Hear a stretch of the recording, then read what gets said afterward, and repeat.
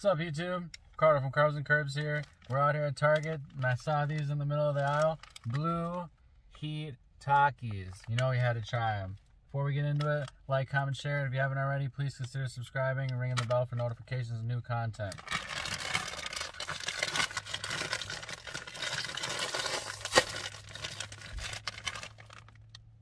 Oh, dang. These don't really have a smell to them. When I looked at the back of the ingredients, there's a little bit of chili, but there's no lime or any distinguishing flavor to these. That's what made me grab them as well. I had to check them out.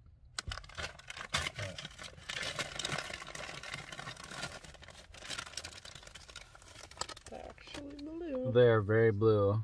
They're very blue. Oh yeah. Yeah, very full. Very blue. Black. We're eating them.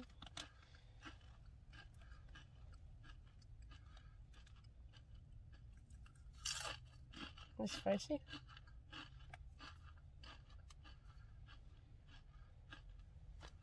They're not very hot at all. They taste really different.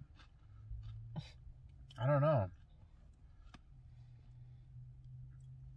Yeah, I don't know how to describe it. It's almost sweet. It's really good. I don't know.